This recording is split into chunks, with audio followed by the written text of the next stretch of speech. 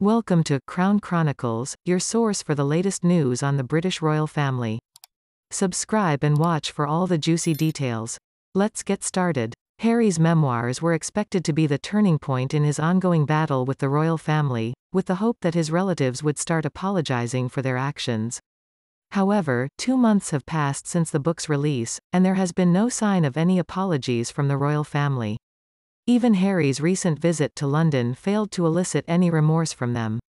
It seems that the royals have gone into hiding, unwilling to admit their wrongdoings. Sussex's miscalculation? According to royal expert Daniela Elser, the Sussexes have lost the battle with the royal family and failed in their attempt to throw truth bombs. Buckingham Palace emerged as the victor, having expended a significant amount of energy in this grueling struggle. Despite their best efforts, the Sussexes were unable to match the firm's wit and PR strategies. Some critics believe that Harry's decision to appear at the preliminary court hearing was merely a stunt. While he could have attended the meeting online, he chose to appear in person and attract media attention.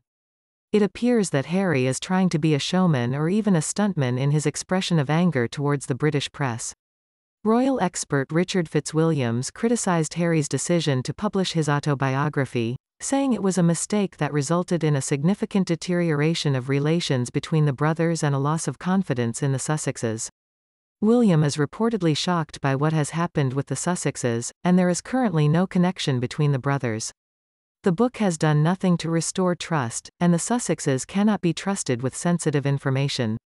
Even the king has not found time to meet with Harry, and William and Kate have no plans to date him either.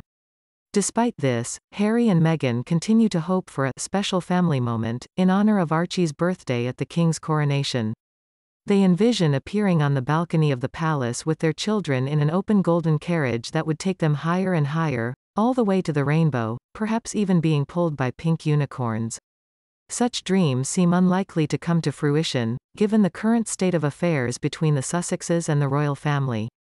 In conclusion, Harry's memoirs and subsequent actions have done little to improve the relationship between him and the royal family.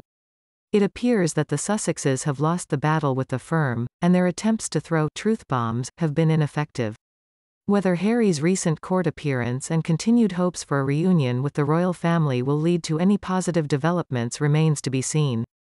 Thanks for watching. Don't forget to click the subscribe button so you never miss out on more news about the British royal family.